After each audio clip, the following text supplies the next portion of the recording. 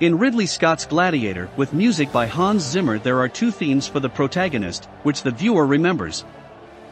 One is for the hero, the gladiator.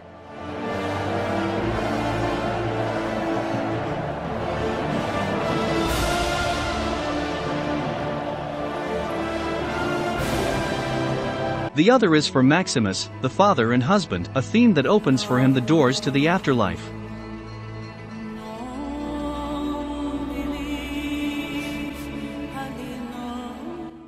Both are in the foreground for the spectator to hear and to engage with them. But there is another theme neither heroic nor lyrical, but poisonous, and even though it appears up to 10 times the viewer is not aware of its presence nor gets involved in it, but instead becomes its victim. It is the theme of Commodus, the Emperor. Little bead wounded him more deeply than anyone else could ever have done. His music is sinuous, disturbing and sinister, as slippery as a snake. Commodus is insecure, weak and unstable. But with his musical snake he transforms into a sinuous, wicked and powerful man.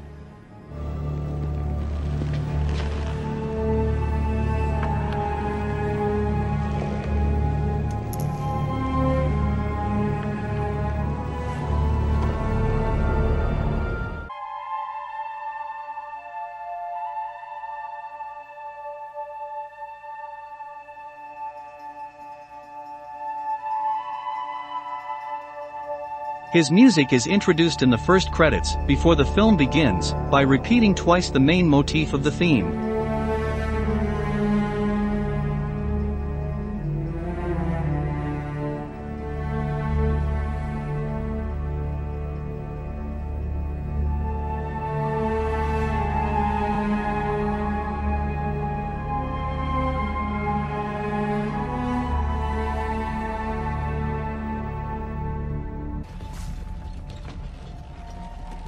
This music reappears 15 minutes later, at the arrival of Commodus and his sister at the camp. The introduction of both characters in the film. Name me. The first thing I shall do. Here is where the theme appears complete for the first time. Nothing indicates that it is the theme of Commodus. But now it also includes his sister, transmitting the apparent information that both of them are evil. But this will not last long.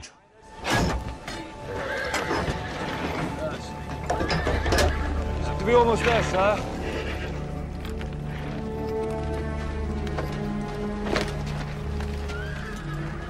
Sire? Where's the Emperor? He's at the front, sire. They've been gone for 19 days. The wounded are still coming in. My horse. My lord. Kiss? It will not be difficult, when viewer knows she lives in terror of her brother, to understand that this music only belongs to him. I will give the people the greatest vision of their lives.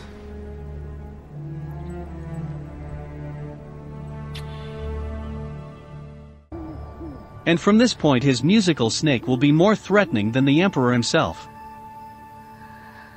When it is with him,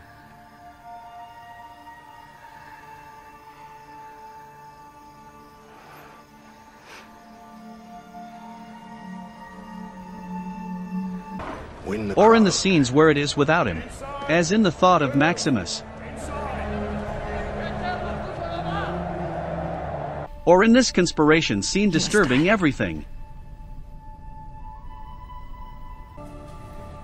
We are docile. We are obedient. His music will even announce in a ceremonious and pompous way his arrival at the Colosseum. In the final encounter with Maximus, when he calls the Emperor a coward, You've been afraid all your life.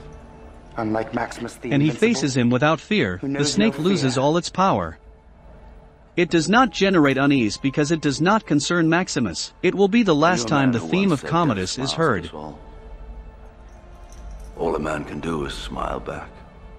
This has summarized the evolution of the Emperor's theme in the film. But if the film is titled Gladiator, the protagonist is Maximus, the gladiator, and the Emperor, even being the opponent, is not the main character of the film. Why the film begins with his music? Why with Commodus?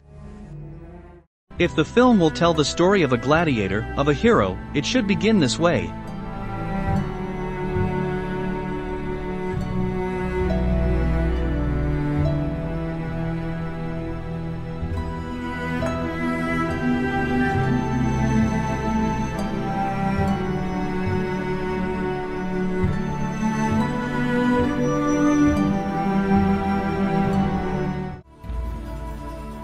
If the aim is to highlight Maximus, the man, the film would start this way.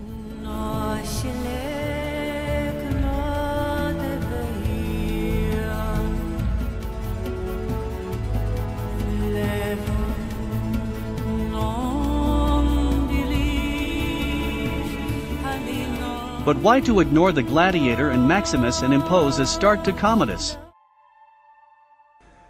This is a full strategy. Both the gladiator and Maximus themes are on the forefront, and the viewer is aware of their existence. But this does not happen with Commodus' snake, which is not on the forefront of awareness and reaches the viewer without him really noticing its existence. And to turn the poison of this theme really toxic, nothing better than to show it previously. Having it appear even before the emperor himself makes this music even more dangerous because it functions as a warning and the viewer is thus advised in advance, and also bitten.